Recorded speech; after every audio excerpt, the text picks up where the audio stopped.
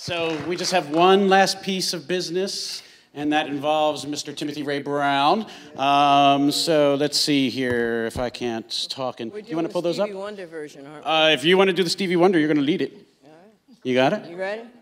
Yeah, we're going to play this first. So, Timothy, why don't you come up here? So, as you've heard numerous times here, it's the 12th Cure birthday for Timothy, and I just wanted to kind of go through a little bit of history about how I started doing this, because it was really kind of funny. Let's go back to not just the video, to my slides.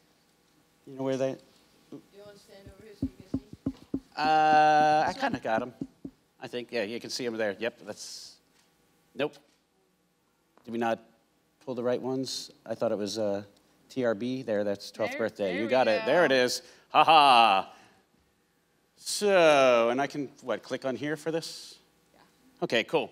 So, you know, basically, how did I learn about the date of his transplant that cured him of HIV? Well, it was actually at, wait, click. Which click am I clicking here to do it? Arrow. Oh, arrows. Arrow. Well, there you go. There we go. So it was actually at Gay Pride here in 2013.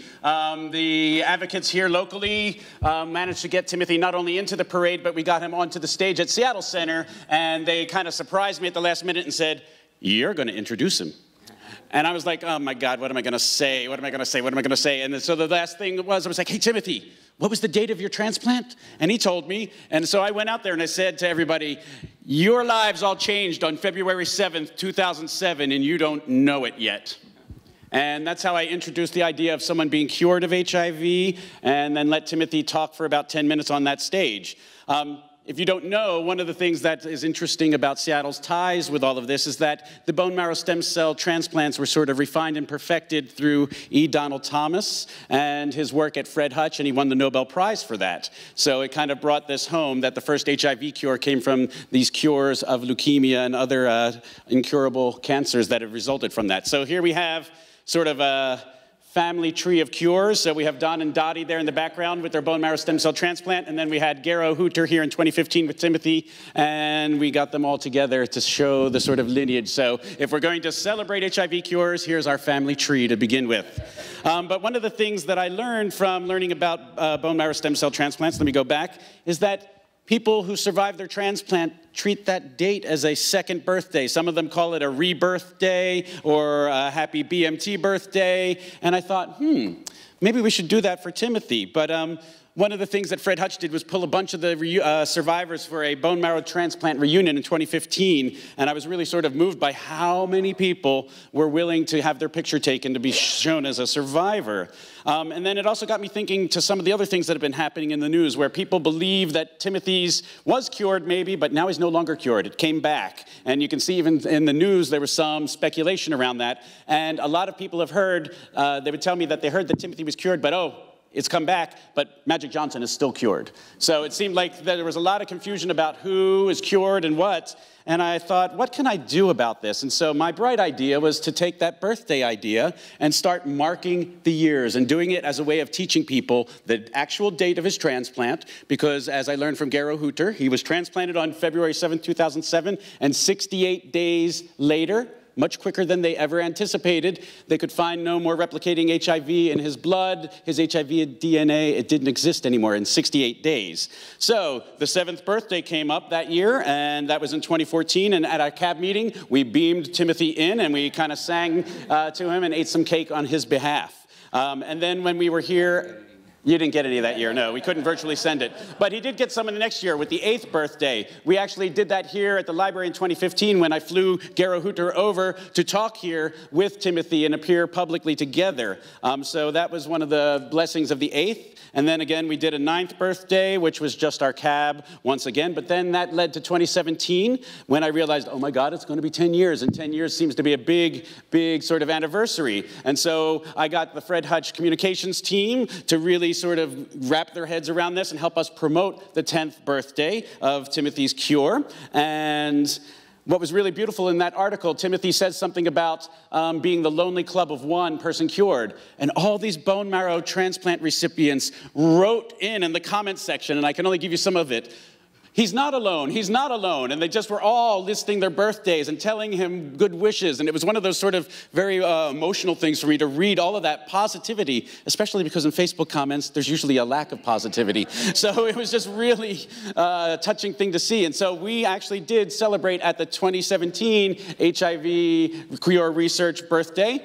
We celebrated, we ended with a 10th birthday celebration. We had a nice cake, we sang to him, and we even then sort of succeeded in getting that out into the press. So people who were there, who write for other magazines, started to repeat it. So it was a way for us to announce to the world, 10 years cured and still cured. And it's been ever since we've been doing that. So last year was his 11th birthday, and we had a CAB meeting on his day. And so I don't know if we're going to be able to play this or not. Maybe we'll just go skip over it. How do we get this here? Hello? Maybe, maybe not. Anyway, maybe you've been spared hearing it. No? It's really just me.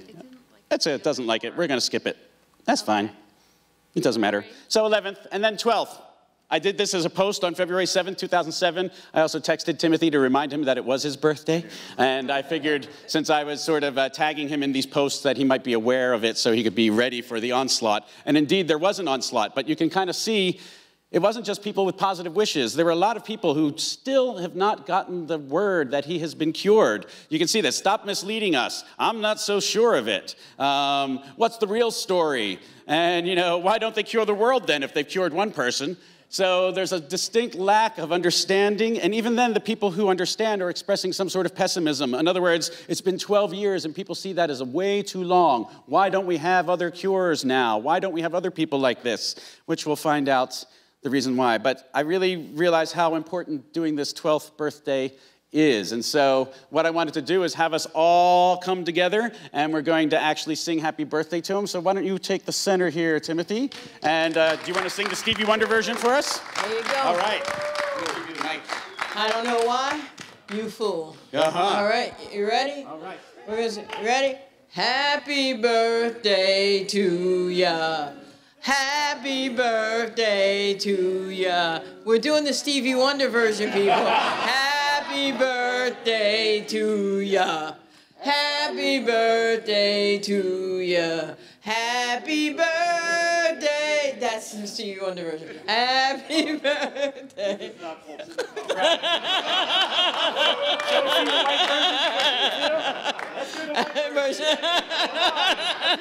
Three. Happy birthday to you. Happy birthday to you.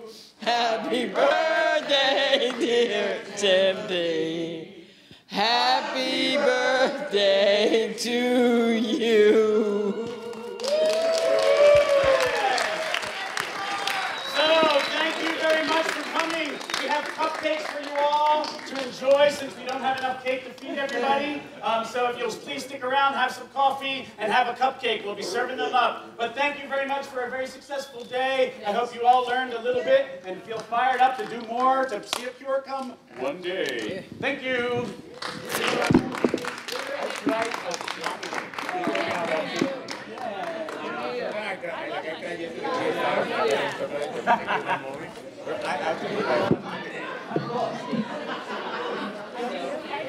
Let's put it back in the box. Okay. Let's get the cupcakes up for people.